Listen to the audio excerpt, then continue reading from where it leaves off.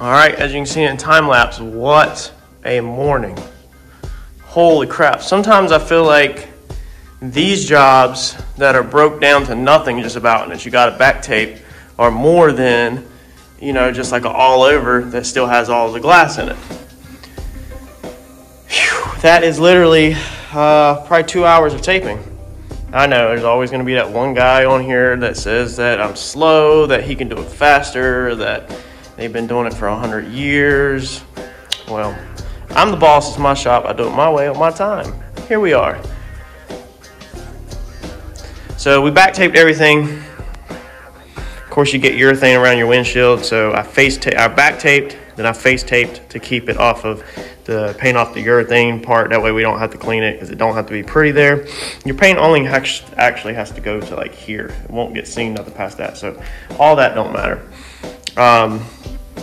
On a race car, you want to make sure you get all these back taped, nothing on the face, because sometimes they don't run seals. I think Randy is going to put seals back in these, but you don't want it. All the windows are back taped, nothing on the face, even though you won't see none of this. It's a complete waste of time to even paint it. I thought about taping it off, but we're just gonna roll with it. Back window, same ordeal.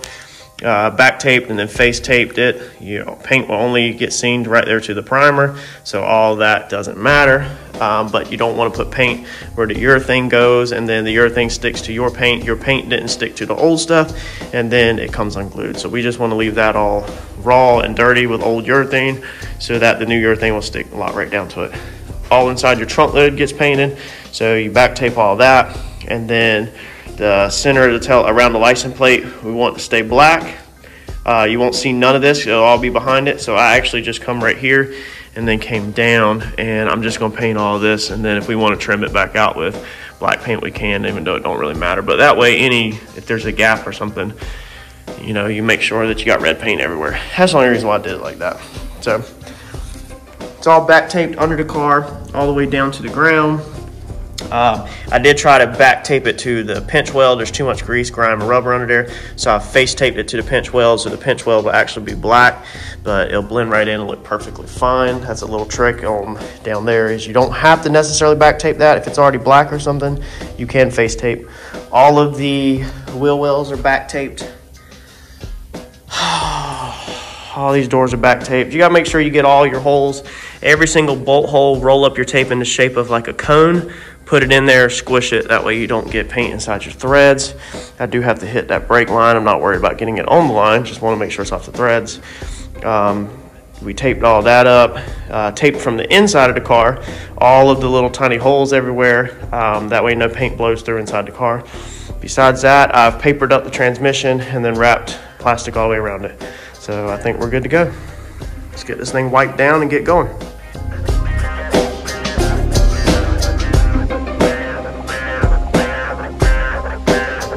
How we gonna do this thing. We're not gonna talk through this whole video. This is not a how-to video on how to paint. I try to help y'all in my smaller videos. We're gonna roll straight through this thing on time lapse. So here's what we're gonna do. Bulldog, we're gonna bulldog all of the areas, which comes out clear. Any edges, anything, I'm not chancing it. I'm bulldogging every freaking thing. I don't care what anybody says. I'm hitting it with adhesion promoter to double ensure my work, you know, make sure that it helps adhere. We're rolling straight into seal. We're gonna lay as many coats of Vapsil as I need to lay in order for this thing to get rid of the black and the gray look the same. I'm gonna rock and roll through this. I'm not gonna pause and keep talking. Once we get done with the Vapsil, we are going to lay the base coat. Base coat's probably gonna get 2 to 3 coats, depending on how it looks. Once we get through the base coat, we're rock and rolling into high solids clear. I'm probably not stopping and talking between this, so pay attention and understand. Bulldog, sealer, base coat, clear coat. Let's get it. What I want you to do right now is comment down below what color you think we're about to shoot on this car. You're gonna see it as soon as it comes out the paint gun. I wanna know what color you think this car is gonna end up being. Comment below.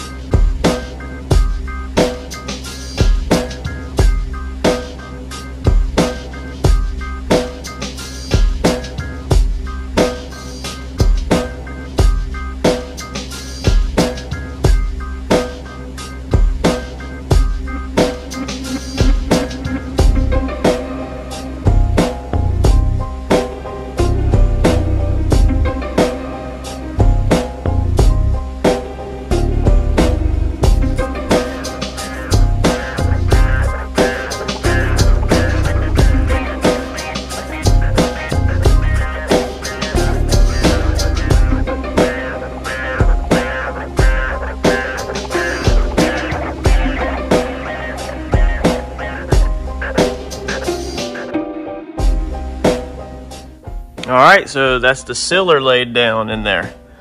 So what color did Randy pick? Remember, your sealer always is not the same color as what you're actually spraying. Sometimes you drop a sealer so you can have a coat underneath it. So what did Randy pick? This is what Randy picked.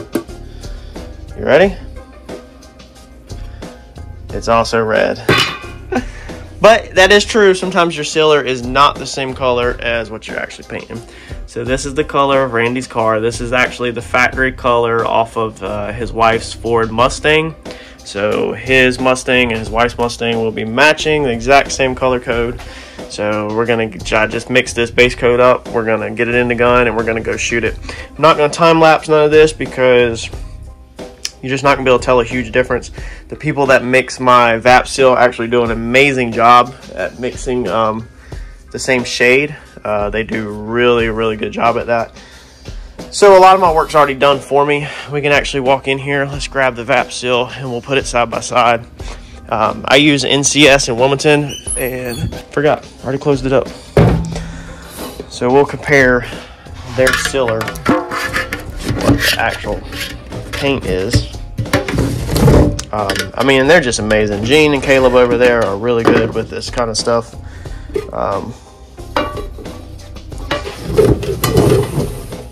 So I mean, there's the colors. Okay, so they're amazing. So you can see this is the VAP seal color. It's just when it's down in the can, it looks darker. So there it is. I mean, look at that. Mr. Gene and Caleb, whoever makes this, because I know Brian is pretty cool. Miss Connie's nice, but Gene and Caleb are amazing with mixing shades and stuff like that. And I know they're the only two that normally make VAP seal. So shout out to them because they always get me right. VAP seal is like $15 a quart, whereas I don't even know what we paid for a half a gallon of that. We did go with the cheaper base coat to save money because there was no reason to put expensive base coat down. I know a lot of people are going to hound me about that and say I'm wrong, but your UV protection comes from your clear, not your base. If you are trying to match a panel, you're not painting all over, then you do need to put the nicer base coat down because of color variances. So you want to use a nicer base that actually matches better. But when you're doing it all over, just go straight for the cheapest color. This is the Omni. And then we know that it was just cheap. We'll cut this label off when we're done. And if we ever need to do any touch-ups or whatever, it's going to be a lot better on the wallet. You know, and he put the big money into the clear that he's shooting. So all the clear is in here. This reducer. And Glamour clear. So this is what clear is going on this. So Randy put the money in the clear where it actually matters and not in the base coat where it don't matter. Don't care what anybody says, but let's get to rocking. I'm gonna shoot the base, and then like I said, I will time lapse probably the first coat of clear and maybe the last coat of clear, because then you normally can see differences. But if I just time lapse all this, you're gonna be watching just me go around in the car and you're not really gonna see a difference.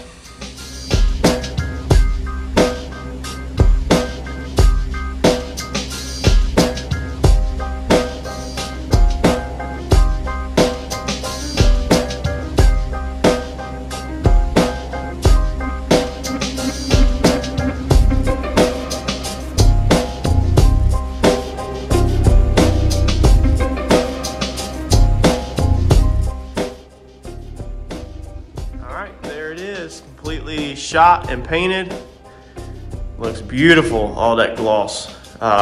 It's not perfect. I gotta put cut and buff on it. So this is Euro Clear. It's a high solids clear, so it's a lot more thicker than what I'm normally spraying. So basically, if somebody is a painter and or if somebody's not a painter and doesn't understand, if you can think of basically like the stuff I normally spray, which is economical clear, it's more like water. Let's think of that. And then a high solid Euro, like a Glamour clear is more like syrup that you would eat on like waffles or something. So it's just thicker, if that puts it in perspective for you. It's got a little bit of trash in it. I do have a cross flow booth, meaning which I actually taped all the doors up to try to eliminate as much trash as possible. There, I put a wet towel down on the outside of the doors so there's nothing coming under the doors, and then I vacuum the carpet and everything beforehand. I use carpet because it actually helps keep dust from rolling up, and it locks it into fibers and you can vacuum it beforehand. So I vacuumed everything, blew everything down. but it's still pulling trash across it. And it comes out of every nook and cranny around the lights. You know, you can see right here how it leaks in. So, I mean, you're gonna get some trash in a cross flow booth. The better booths are definitely downdraft booths where they pull it down into the floor. Just is what it is. I normally don't do high-end work, but I think it looks pretty good. Like I said, it's got some nibs in it, and I do have a couple of runs because it is Euro clear, and I'm not used to spraying Euro clear. So if you look carefully, and I'll point them out, I got a sag right here, which is a start of a run. And all of these will get cut and buffed right out. This is nothing major. I mean, this is part of, well, running paint is not part of painting.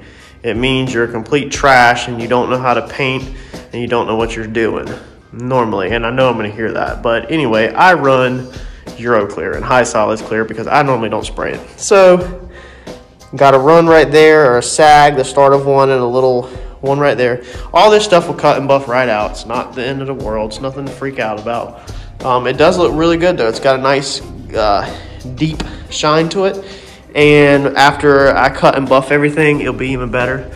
So the orange peel level is not too bad at all. It's pretty minor, in my opinion, but I'm sure that there's somebody that's gonna comment on it that has been doing it 80 years that can do a whole lot better. And I'm not the best painter. I don't even ever claim to be the best painter, nor do I want to be the best painter. But yeah, I think it turned out good. I'm happy with it. Besides the runs, makes it more work on me. I got a nasty one over here. Let's find it. Let's see here. Oh yeah, right here. So if you look right here, there it is, old slug. So what happens with that, the reason why, like on the other side, the runs are in the same spot, and then I got a sag right here. I'm not trying to hide nothing from y'all. This channel is to teach and go over stuff. This channel is not to make me look good. Yeah, right here. If you see the reflection in the light, there's a sag. That's the start of a run. Anyway, this channel is not to make me look good or to make me look like someone amazing, because I don't care what anybody thinks about me, and I don't care to look amazing. This is what I do. So yeah, a little bit of orange peel on this side. This panel, if you look at the reflection, you see how it looks like a texture of an orange, okay? And then if you look at this one, this panel flowed out better. Okay, see the reflection? How it's less like fuzzy looking? So that panel has a little bit more, and I don't remember why, because I hammered it on pretty thick. This has 4 coats of clear on it, for anybody wondering, because I know somebody's gonna wonder. And I put 4 on it because I know I'm gonna cut and buff. But I mean, the panels are pretty straight. If you look up there, you can see a little bit of the orange peel, okay? And we got the nasty slug there and slug there. So them are probably my 2 worst ones, but they're not bad. Like, I mean, they're not the end of the world. You could take a flat block and cut that right out. So, but overall, I'm happy with it. I've got 4 coats on it. I've got plenty of paint to cut on top of. So this is the color. It's a real bright red. It's a factory Mustang color. But overall, I mean, it looks good. You know, like all of our detail around all this looks good. The runs are in spots that are very easy to cut out. There's no runs in spots that are complicated. So nothing stressful. So basically, what I mean by that, because I'm sure, I mean, people don't know. So if you had a run that went like this and went across the body line, then it would be sometimes a pain in the butt because you don't want to cut through on the body line, because your body line's a high spot. So you would love for your runs to be in flat panels, because you're actually going to use a hard block to cut these runs out. So this one goes like right to the body line, but not across the body line, so I'm not worried about it. It'll be easy to cut out with a hard block. It's going to look good. I mean, you can see the cage, okay, how it was black. So that black cage on that red like that, dude, it's going to be nice. The cowl panel's laid out good for the most part. The hood will hide all this, so the hood will go up across that, you know, up to that, and it will have a edge protector to touch that. All the engine bay turned out really good. You know, I don't have no complaints about that. There'll be no wet sanding and buffing the engine bay, no wet sanding and buffing on the cowl, no wet sanding and buffing on the roof. Randy's actually supposed to be adding something to the roof, so I'm not going to spoil that for him. y'all can wait and see. But the roof laid out like glass. I mean, it looks good. Normally I do better on flat surfaces, as most people do. It's got a little bit of nibs of dust in it, but nothing major. So I mean, if Randy wants us to cut and buff the roof, we can. But what he's doing with the roof, I don't think we need to cut and buff the roof. But, you know, he's the boss. So whatever he wants to do, I'm definitely cutting, buffing the panels. And I would have done that probably anyway, just because I knew there was going to be some orange peel. So basically when you're spraying clear, you basically want to spray it so wet and so much on the panel that it's about to run, but it does not run. So there's like a split second of a stopping point. If you don't spray enough, then you get a lot of orange peel where you get a fuzzy look. But if you spray too much, you get a run. So it's like a split second of the difference between too much and not enough. So I'd rather have too much where it runs and I can cut and buff it than not enough. Because if you don't have enough clear and you have a ton of orange peel or fuzzy, then it's an absolute nightmare to cut and buff out of.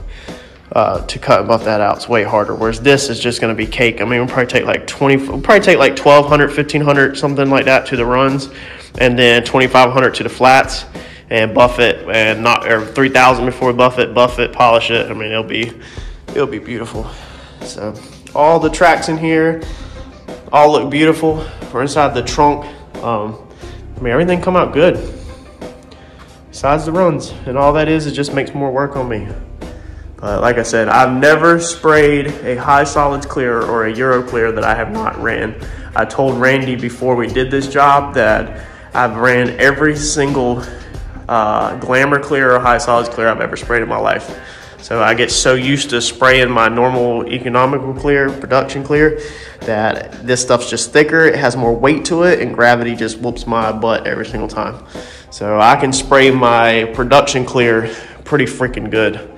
Where it looks really good. You know, on my personal car, I don't have glamour clear. If you've seen any videos or pictures of mine has a really good reflection. I think I've got 5 coats of production clear on my car, and it is cut and buffed, and it looks amazing. But a glamour clear is definitely beautiful. But there she is. So I'm not gonna bore y'all. That's the color. It is, what is the date, man? I lost track. Thursday. It's Thursday night. So I come back in to clean up some mess. I rolled out of here pretty fast earlier and clean up some mess and get a video for y'all. So I'm gonna put this together. This should be dropping on Christmas Day, I believe is what I'm gonna set this one to. So I hope everybody's having a good Christmas. Merry Christmas to you and your family. Thank everybody for watching and subscribing, and you can go ahead and comment below how many years of experience you have and how trash my work is and how you can do a lot better. And I'll make sure I can read it on Christmas Day and everything, and it'll definitely make my day and put us in the Christmas spirit. So Merry Christmas to you, your family. Thank y'all for watching, subscribing. We're gonna move on after Christmas break. I'm gonna move on to my car probably over the weekend and next week. So to hopefully get you some videos out on mine, and then we'll be back on this one after January 3rd, doing the doors, the hood, the front end, and all that. And I'll get you some nice runs on all that too. I'm just joking. The smaller panels are actually a lot of times I don't tend to run them as bad, and I lay them a lot of times horizontally, but I knew I was going to get some on this one. So anyway, like, comment, subscribe, share. Thank y'all.